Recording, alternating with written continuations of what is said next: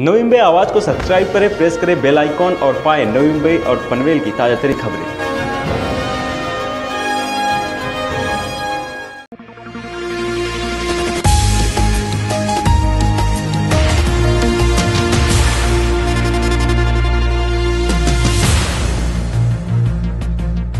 पनवेल महापालिकेची महासभा आज 6 ऑगस्ट रोजी संपन्न झाली। यावेळी सुरुवातीलाच उपमहापौर चारुशीला घरत यांनी त्यांचा कार्यकाळ पूर्ण झाल्याने स्वखुशीने दिलेल्या राजीनाम्याला मंजुरी मिळाली व त्यांना पदमुक्त करण्यात आले।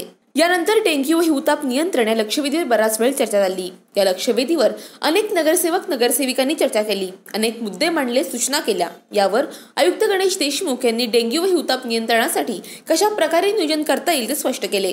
त्यानंतर सर्वात महत्त्वाचं म्हणजे पनवेल महापालिकेचा आकृतीबंध तब्बल 22 महिने व 6 दिवसानंतर आजच्या महासभेत सादर करण्यात आला। या आकृतीबंधामध्ये नगरसेवक नगरसेविका यांनी अभ्यासपूर्ण सूचना केल्या। तसेच आयुक्त गणेश देशमुख यांनी सादर केलेल्या आकृतीबंधाचे कौतुक केले। या आकृतीबंधावर आयुक्त गणेश देशमुख यांनी आकृतीबंधातील नियोजन कशा प्रकारे असेल, 1913 असलेल्या रिक्त जागांची भरती कशी होईल असा एकंदरीत संपूर्ण आढावा घेत माहिती दिली।